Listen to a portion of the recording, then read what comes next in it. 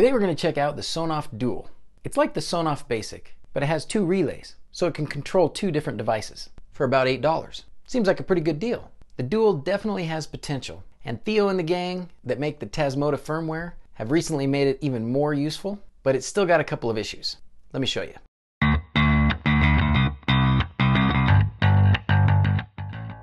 The company that makes these Sonoff switches is called IT'd, I think that's how you say it. And in the lifespan of the Sonoff Dual, they've changed it several times.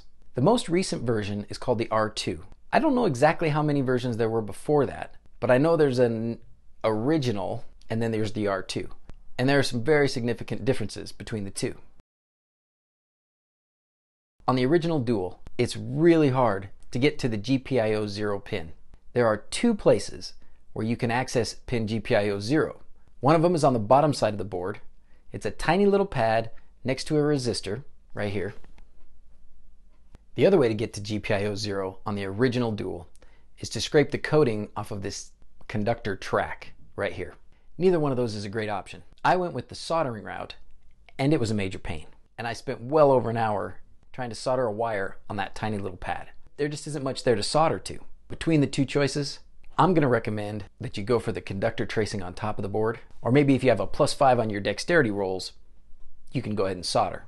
Getting to GPIO-0 on the R2 is different and much easier.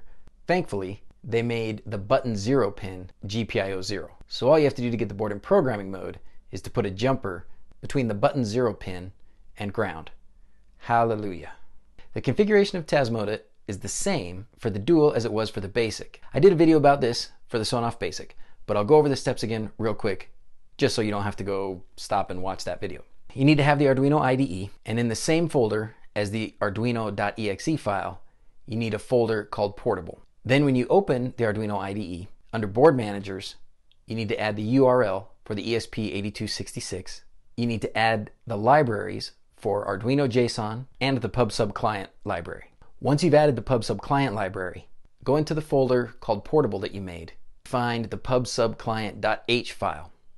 Open that file and change the Mqtt max packet size to 512 and then save it. Now you can open up the Sonoff.ino file, find the tab for the user config.h file, and under project name, give this board a unique name. That name will show up on your connected devices list in your router, and it will be the middle section of your Mqtt topics, which have to be unique and which you'll need to do automations in Home Assistant. And then put in your Wi-Fi username and password, your Mqtt broker IP address, username and password. Save it, and you should be ready. Under Tools, make sure you've got these settings here, which are the same as they are for the Sonoff Basic. Now with GPIO-0 connected to ground, you're ready to connect your serial to USB adapter and power up the board in programming mode. The method that I use is to connect all those other wires first and then connect the 3-volt wire last. That way you don't need 3 hands. If you've got all that correct, when you hit upload, it should work without a problem. Should. So once you've got Tasmota uploaded, go to your router, go to Attached Devices, and look for the device with the project name that you put in the user config.h file. Copy the IP address, paste it in your browser. It'll open up the main page of the Tasmota firmware. First thing you want to do is go to Configuration, Configure Module, and select the configuration for the Sonoff Dual board that you have. That will either be 05 Dual or 39 Dual R2. Once you've done that, save it, and the board will restart. After the board restarts, if you have the R2, go back to Configuration, back to Configure Module, and you'll be able to assign the button 0 pin and the button 1 pin to function as external switches. If you have the original Dual, I am sorry, but you are out of luck. There is no support for external switches with Tasmota firmware on the original Dual. Very sad. Another important thing to do is to set the serial log to 0. Apparently there's some kind of communication between the serial log and the relays. They communicate on the same baud rate or something that I don't understand. So what you have to do is go into the console and just type serial log 0, and that should eliminate any potential interference in communication with the relays. Once you've got all that set, your Dual physically is ready to go. The one thing you have left to do is to set it up as a switch in Home Assistant. Because you have two relays, you have two MQTT topics. So in your configuration.yaml file, your switch setup will look like this. Once you've got that part done, you really are done. So I have my Sonoff Dual Original connected, and I have Tasmota configured to treat it as a Sonoff Dual Original. So you can see that if I use the toggle buttons on the control page for Tasmota, or the Home Assistant switches that I created, it will turn the lights on and off. With this arrangement, you can use Home Assistant to activate the relays, which is reasonably useful. Unfortunately, however, if you go to the board itself and try and use the button 0 or button 1 pins to activate the relays, they do not work. Sometimes it turns one on, sometimes it turns the other one on, sometimes it turns them both on and then both off. It's really, really unpredictable and really not very useful. There's no way you can get any kind of dependable result out of activating the button pins on the Dual Original. Very, very sad. Now I'll show you what happens if you have a Dual Original and you change the module type to a Dual R2.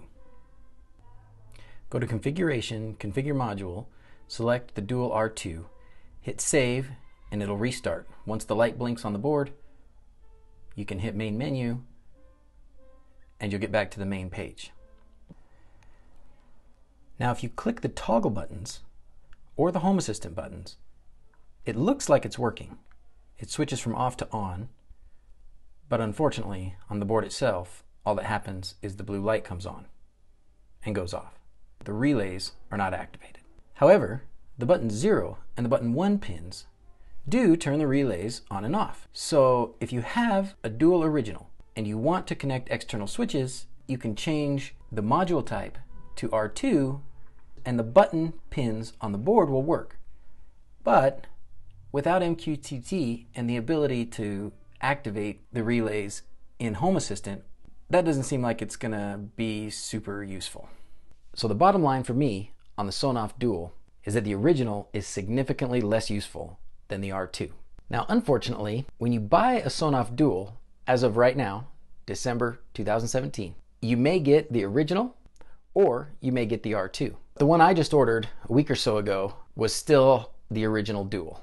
The R2 plus Tasmota is great. It's as good as having two Sonoff Basics. It's better than having two Sonoff Basics because it's smaller, a lot easier to put in a switch box.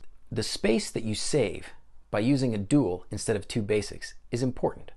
I've had several people ask questions about electrical codes and putting the Sonoff Basic in your switch box. I asked an electrical engineer who knows a bit about the US electrical code to take a look at the video that I did on putting a Sonoff Basic in the light switch box. And his major concern was the amount of space that was taken up in the box. According to the US code, you can only fill one of those switch boxes to a certain percentage of the total volume. And by having full-size rocker switches in there and one or more Sonoff Basics, you're taking up more space than what the code allows. So that's a great reason to use a Sonoff Dual instead.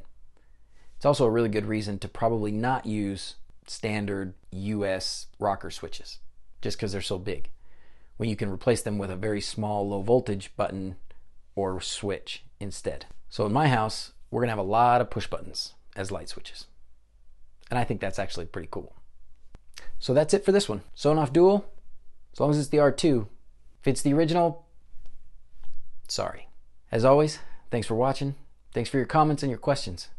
Keeps me on my toes. In the next couple of videos, I'm going to talk about flashing Tasmota on a Sonoff over the air and how to control your holiday LEDs if you have more than one control board. Good, useful stuff. Until then, adios.